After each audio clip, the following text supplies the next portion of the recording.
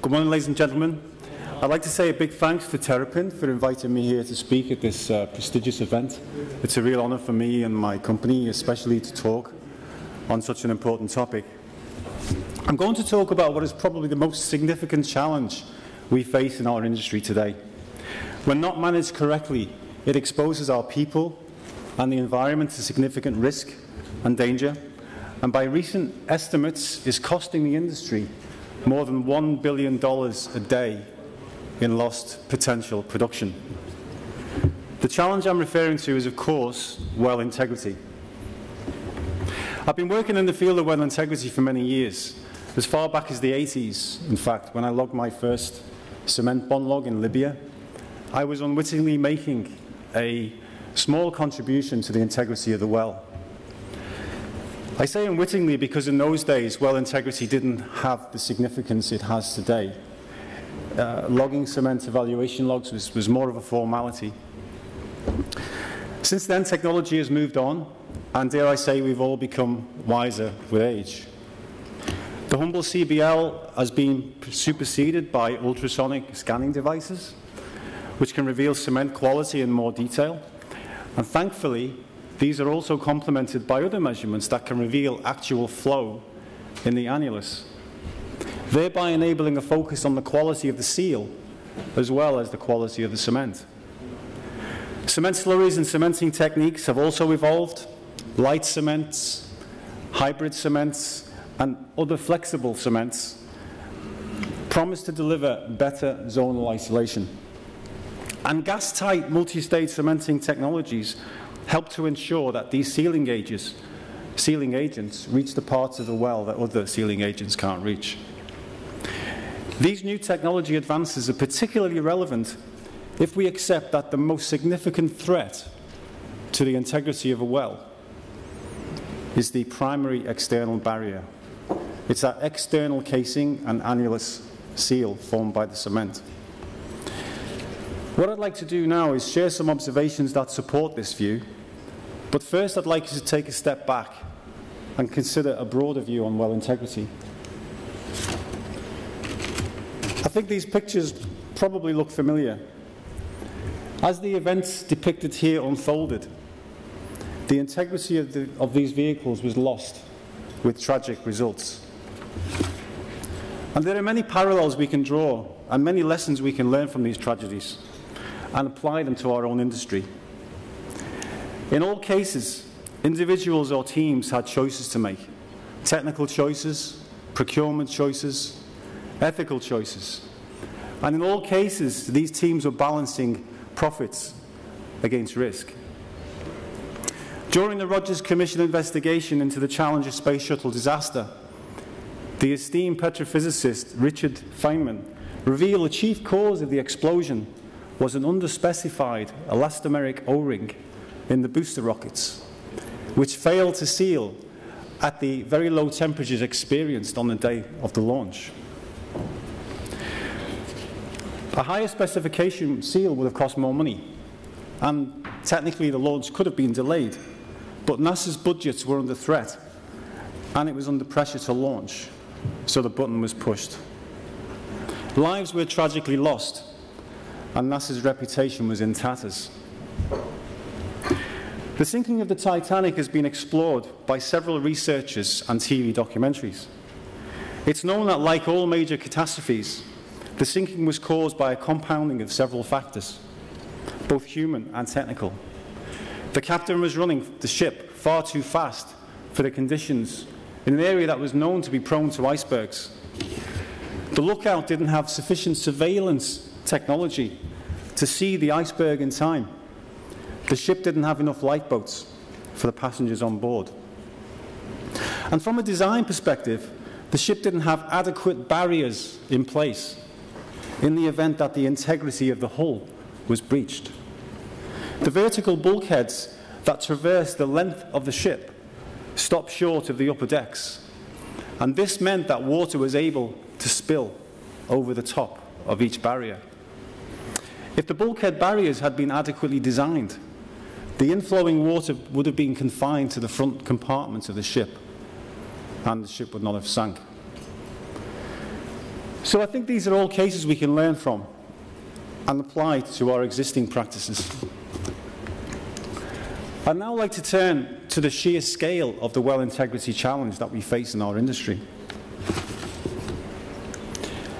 A typical well is built from thousands of individual components and subsystems and is expected to perform in the harshest conditions. Not surprisingly, well systems can and do fail. But as we know, well failures can have dramatic consequences. At best, an underperforming well, and at worst, tragedy. Research shows that well integrity issues are costing the industry more than $1 billion per day in lost potential production, and that our global well infrastructure is only 80% efficient. This is clearly an undesirable situation for any industry, and it doesn't have to be this way. Well integrity is a global challenge, not isolated to any one particular basin or region. Figures collected from 3 different independent sources show the percentage of wells with well integrity issues or well anomalies. In 2004, the Minerals Management Service conducted a survey and revealed that 45% of the wells in the Gulf of Mexico were suffering from sustained annulus pressure. And as most of you know, this is a prime indicator of a well integrity failure. In 2009, my own company hosted an SPE Well Integrity Forum in Aberdeen. And during an Ask the Audience of approximately 100 delegates, we asked the question, approximately what percentage of your wells have well integrity issues? And the average of this number that came back was 34%. In 2006, the study carried out by the Norwegian Petroleum Safety Authority, the Norwegian regulator, revealed that 18% of active wells in the Norwegian sector suffered from well integrity issues. And it further revealed that 7% of these wells were actually shut in. Historically, the Norwegian regulators have led the industry when it comes to well integrity and implementing well integrity standards. So perhaps this is the main reason why this region appears to be outperforming the other regions. Even so, 18% of any well stock is still a large number. Unfortunately, the story doesn't end there. In 2009, we commissioned a respected independent market research company to evaluate the scale of well integrity issues globally. As a result of its research and market models, the company concluded that almost 40% of global wells worldwide are affected in one way or another by well integrity issues. And as you can see, this figure correlates very well with the regional figures that we saw in the previous slide. Disturbingly, the company also revealed that half of the affected wells were operating under dispensation, and the other half were actually shut in. This is more than double the number from Norway, but perhaps that is not unreasonable. This would mean that our global well stock is only 80% efficient. So that's 20% of wells that have been drilled, executed, are not delivering a return on investment. This is a very sad state of affairs. If the shut-in wells had been producing at the average production of the other producing wells, then this would have equated to an average production value of over $1 billion a day. That's using 2010 barrel of oil equivalent figures. To put this number in perspective, this is more or less the entire E&P spend of the industry, excluding America, in 2010, $365 billion. So in addition to the clear safety environmental case to increase our focus on well integrity, there is also a compelling economic case as well. Given the enormous scale of the problem, my colleagues and I were keen to understand what kind of failures and issues was the industry experiencing. So we asked our customers. I can share with you that by far the biggest well integrity issue relates to annulus integrity. It's that external primary barrier I referred to earlier. I'd now like to share some observations on how the industry is facing up to these challenges. As you'd expect, the technical community is doing its fair share of work when it comes to improving well integrity. And it's also clear from this data that the industry responds very quickly to critical issues. What you're looking at here is results of research I did. I basically searched the One Petro database, which stores all the technical papers produced by the industry. And I did a search for titles that contain the word integrity and also containing the words well integrity. Bearing in mind that any integrity-related papers that did not contain those words will have been omitted from the data here. A total of almost 600 papers were developed.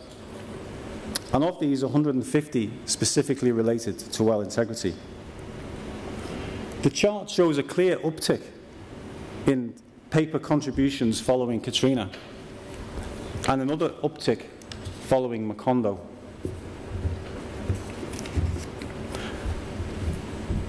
The two most frequent subjects of these papers relate to cement or annulus integrity, number one, and number two, well integrity management. However, a large proportion of the cement integrity related papers were concerned with special applications such as CO2 storage, HPHT wells, which means that there's still room for improvement. Nevertheless, it is comforting to know that the industry is indeed putting its energy into solving external barrier issues. The last observation I'd like to share with you is the growing size of our well integrity community. A search of over 300 professionals in the social networking site LinkedIn revealed over 300 professionals whose job title includes the words well integrity. Delving further into the SPE members database, you can see on the right here the vast array of well integrity related disciplines and functions which exist from very senior levels, from well integrity director right through to shop floor levels in terms of well integrity engineer. So compelling challenges require compelling solutions. I'd now like to share with you some important technologies that can really make a difference in improving and maintaining well integrity. My company has developed a specialized array of well integrity solutions, helping to solve the industry's most significant well integrity challenges. But in the interest of time, I'd just like to spotlight two of these. I'm going to talk a little bit about C-Flex and a little bit about FlowPoint. C-Flex is a multi-stage cementing technology designed to help improve annulus integrity at the well construction stage. It does this by enabling better cement placement. It's also been qualified to the industry's highest integrity standards, and it's highly reliable. It offers selective, secure access to the annulus and can be locked permanently shut once the operation is complete. Demand for C-Flex is growing fast, especially in deep water and high-cost regions such as Gulf of Mexico, West Africa, and Australia. FlowPoint uses ultrasound techniques to reveal flow behind pipe, so that's flow in the annulus, where, of course, there should not be any flow. Cement bond logs evaluate the mechanical properties of cement, but can't reveal whether or not the cement is delivering a hydraulic seal. FlowPoint can. So by combining FlowPoint with conventional cement bond logging, it is possible now to evaluate cement and confirm whether or not the cement is sealing. As a result of positive uptake, C-Flex and FlowPoint are helping operators globally to improve annulus integrity. Finally, I'd like to leave you with a closing thought. The purpose of well integrity, according to the Norwegian regulator NOCs, is stated here. It implies the concept of a well barrier in terms of reducing the risk of uncontrolled fluid release. I'd like to humbly propose an alternative definition, which includes both a business imperative and a zero-tolerance approach. This is the purpose of well integrity according to Archer. And I think it's a purpose that we all share in this room. It's the production of hydrocarbons safely and profitably without harming people or the environment. I'd also like to emphasize that well integrity is not the sole responsibility of the well integrity director or the well integrity engineer. It is, of course, the responsibility of every one of us in this room, the entire industry. If we take this approach, then we can get closer to the ideal of producing hydrocarbons safely and profitably without harming people or the environment. Thank you. For me, as a non-technical expert, how would you define the word integrity, as we've been talking about this quite extensively now, to the very basics? There's a technical definition and there's a philosophical definition, and they're both very similar. You know, the technical definition relates to the well barrier. It's the containment of fluids inside the well. If that barrier in any way is breached, then the integrity of the well fails. Then, of course, nasty things can happen. As I said, you know, in the best case, your well will underperform. Worst case, you'll get more disastrous consequences. The philosophical definition still applies. You know, it's doing things the right way. It's doing things properly. It's following procedures. It's using the best technology. It's maintaining the integrity of the approach in developing and designing wells, and therefore impacting the physical integrity of the well. I think the other question which came up when I was listening to particular numbers you mentioned, where you're saying that, you know, roughly, very rough approximation, about 1/3 of the wells we're seeing have an integrity issue of whatsoever. Where does this come from? Is this a lack of awareness, a lack of investment, or is it to a certain extent, if you want to put it a little provocative, a calculated risk to the environment, at least in the industry? I certainly don't believe it's a calculated risk. I honestly believe that the industry is doing everything it can. But of course, in any industry, there's always room for improvement. You know, if we translate that 80% efficiency to the airline industry, and you know, the impact of 20% of aircraft falling out of the sky is not going to last very long. I guess the other question is, how much more expensive does it get? You know, what's the bigger, either 20% efficiency loss, or I don't know, an increase in investment in your wells? Yeah. I think so just going back to the first part of your question, there are limits to the technologies available in the industry, and technology is advancing. So I think it's important to apply more recent and relevant technology to improve well integrity. A classic example is the substance which is used to seal the annulus. It's cement. You know, and cement has been used for 50+ years, ever since the industry began to actually seal cement into the formation. And, you know, clearly, if more than 40% of the wells in the Gulf of Mexico, for example, have sustained annulus pressure, then cement is not doing its job. So I think, you know, looking for improved substances, for example, is important.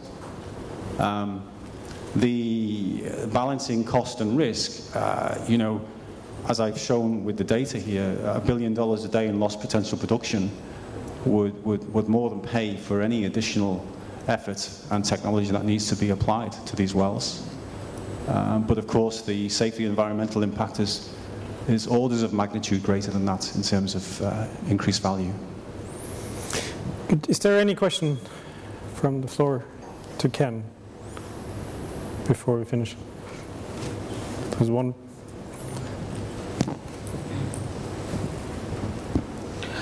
Yes, my question is related to not the prevention that you mainly talked about, but the treatment.